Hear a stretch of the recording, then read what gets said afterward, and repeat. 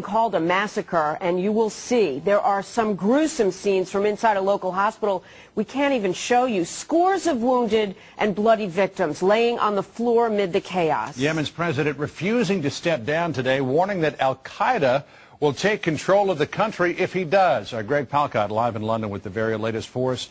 A real crackdown. What's the latest on the violence there, Greg?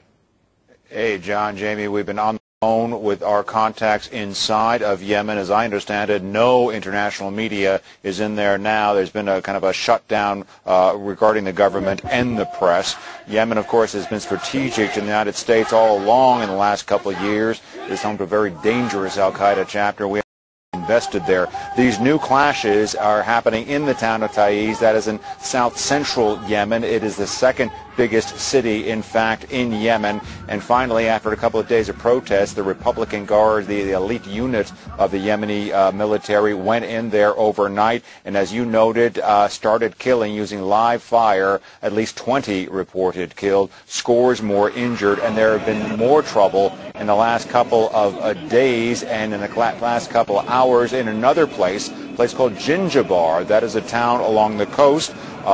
Individuals, Islamic militants with ties to that al-Qaeda in the Arabian Peninsula chapter have actually taken over the town. They've taken over government offices, and just in the past 12 hours have killed Yemeni soldiers who were trying to take it back outside of the town. And we've heard in the past just couple of hours there have been hits by the Yemeni Air Force to the town. Again, the fear is, as you noted, John, that this security vacuum might create an opportunity for al-Qaeda there. The U.S. and U.K. embassies are down to a skeleton staff, John. How is President Saleh responding to all of this, Greg? And is what he's saying perhaps an attempt to hang on to power?